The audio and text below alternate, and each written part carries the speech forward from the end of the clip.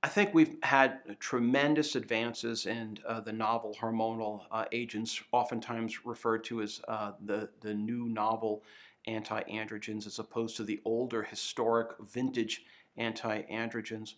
The good news is, and hopefully for my colleagues in a global sense, we'll have greater accessibility,